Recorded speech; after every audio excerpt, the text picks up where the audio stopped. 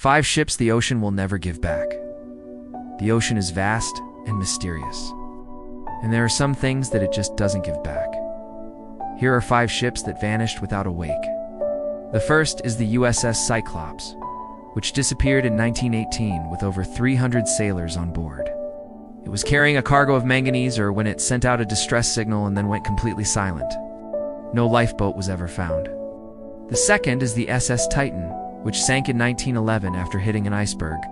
Only 7 out of 28 passengers survived. The ship was carrying over 1,000 tons of cargo, including gold bars, which may have contributed to its demise.